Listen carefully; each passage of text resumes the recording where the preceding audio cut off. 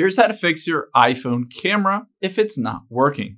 Now let's open up the settings here. We'll spend a lot of time in the settings, and we're going to just first scroll down until you find the option towards the bottom that says privacy and security.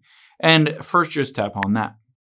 Now within here, you can see a bunch of information, location, services, etc. And we're going to go down until we find camera and tap on that. The first thing we're going to check to see is if there are specific apps that you're trying to use the camera, but the permission is turned off. For instance, on here, if you're trying to use the camera in Snapchat, but it is turned off, just make sure you toggle that on for any apps that you want to use the camera for. The next thing we'll do is we'll go back out of here to the very beginning, and you can see right under the focus mode is screen time. Let's tap on your screen time here. And now if we scroll down to content and privacy restrictions towards the bottom, just tap on that.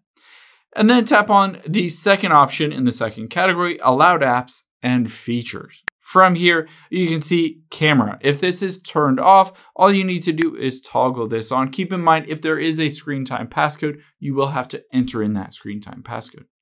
Now that we've done that, the last thing that we're going to do in the settings itself is we're going to go back to the very beginning here and tap on General.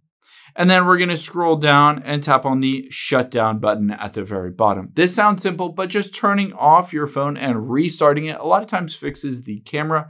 If you're still having issues, you could always swipe up, tap on software update, try to update it to the latest iOS operating system, and you can always just take it into an Apple store if there's a physical issue with your camera itself.